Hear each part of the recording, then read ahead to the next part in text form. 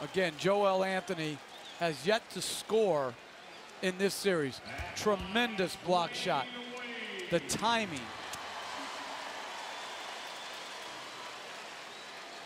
to initiate the transition opportunity.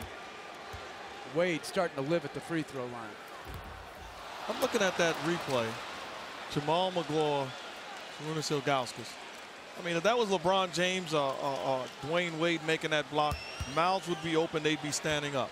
They are just sitting there like, ho hum.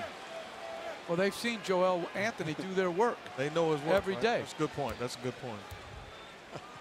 Well, the difference is they're not just double teaming. They're double teaming with high hands, not allowing Dirk Nowitzki a clear, line of vision towards passing. He's got to do a better job of being strong and creating that angle and then getting rid of the basketball.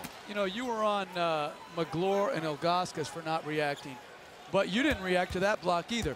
If that was LeBron James, you would have said, not on my watch. But you don't even give Joel Anthony the trite cliche that he deserves. Did you just do an impersonation of me?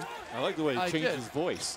Oh, he always goes an octave lower than I can go. But give him his respect. You're right. I apologize, Joel Anthony.